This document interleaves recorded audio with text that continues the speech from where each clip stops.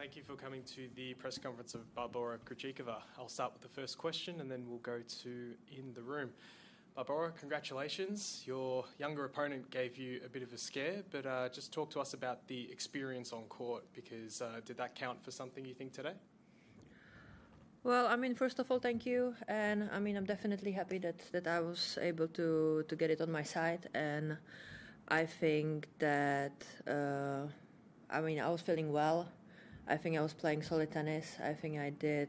I think I was serving quite well, and I think I was just I was trying to be a lot aggressive than in my previous matches. And yeah, I mean, I think that I think that I was improving throughout the match. Questions, thanks. Yeah. Barbora, congratulations. You had a long conversation with your team after the first set during the break. I'm just kind of curious what you guys discussed and what adjustments did you think you were able to make in the second and third sets to get it done? Well, I mean, we discussed a little bit of everything. I mean, I felt that I was playing well, but I felt that the important points that we were playing, that they weren't really going on my side, and I mean, we had pretty much discussion about that. I think you were working with a sports psychologist a lot last year. Are you still working with that person? And is there any tools that you've learned that you would share with just, general regular tennis players, and anything you use today? Well, yes, I'm still working with the person, and I mean, I think there wasn't really anything that was like that specific that I used or that I was thinking about it.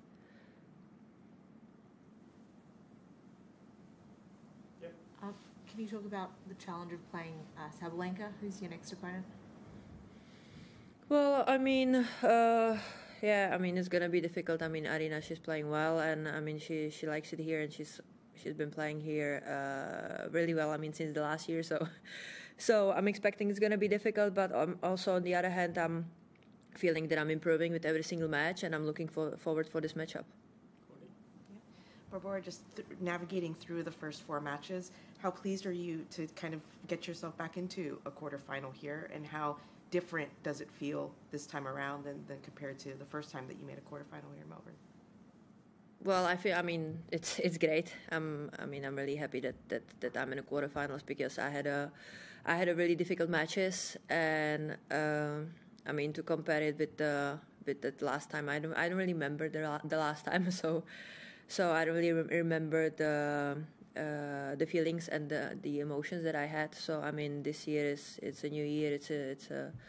It's a I mean, different tournament, and I just go on and I just fight for every single ball. Aryna stopped playing doubles to focus on her singles. Is that something that you would ever consider?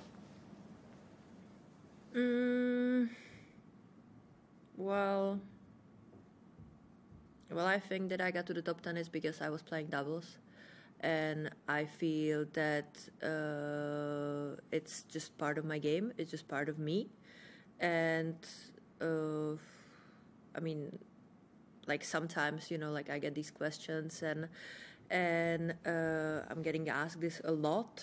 But I mean, the way it is right now, I'm very happy with that, and I'm enjoying that. And I mean, as long as I'm gonna enjoy it like this, I'm gonna keep playing any competition that I decide to do. And did you watch Iga and Linda yesterday? And how happy are you to see another Czech woman, doing very well here? I mean, I watched a little bit, not really the whole match, but I think she served it out really, really well.